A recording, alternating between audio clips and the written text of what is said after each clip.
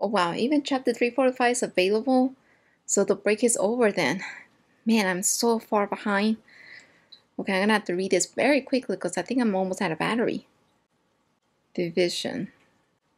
So we see that they're trying to break out of the cages. Wow, those cages didn't even last 3 seconds. But that's all they needed then. Wow. You gotta break them into smaller groups. Yeah, this is literally endgame. Wow, it's so nice to see Bakugo and Deku working together as a team. Yep, just to literally shove them into those warp gates at once. I was right. They're gonna warp them somewhere else. I oh no, I am the mover and shaker.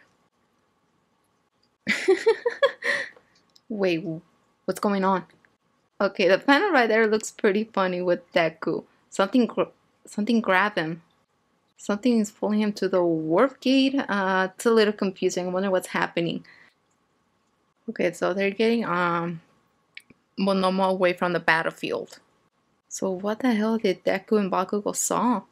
Okay, so this is phase 2, separating the villains into smaller groups. Whoa, those panels look sick. I'm so excited to see this.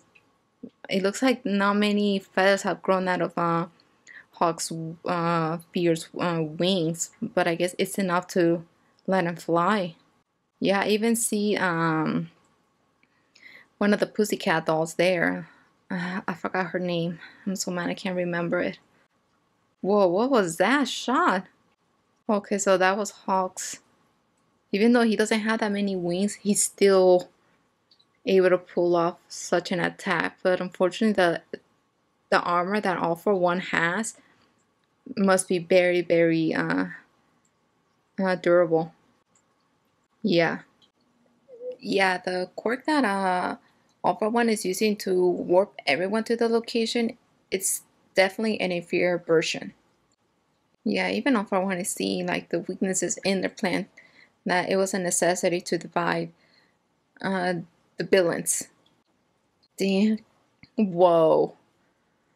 All For One is literally pulling out the psychological warfare. Damn, and unceasing abuse towards your eldest child. Wow, that panel is pretty dark. I mean, they're literally in Camino, and you know the statue of All Might? People keep analyzing it and putting like very cruel signs, and the sign that it has now, hero must die. And while this war is all happening, man, what the hell is that? That's UA? Wait, what happened? You gotta be kidding me. Where the hell is Deku? No way. Yeah, you're supposed to be with Shigaraki. Oh, that's right.